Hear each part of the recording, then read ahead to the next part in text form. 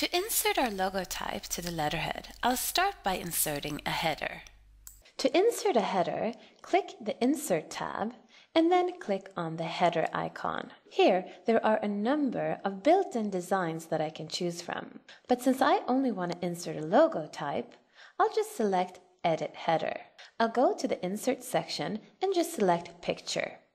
And here, I'll select our logotype. As you can see, this image is way too big, so I'll just resize it by grabbing the bottom right corner to make sure we keep the proportions of the logotype. Now, I want to place the logo up in the left-hand corner, so I'll click Wrap Text and then select Behind Text. This way, I can position the logotype exactly where I want it, and I don't have to worry about text or margin settings. There.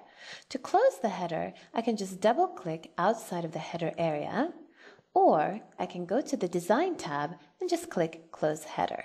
The logo looks a bit faded, a bit washed out, but this is just Word's way of showing you that this is part of the header.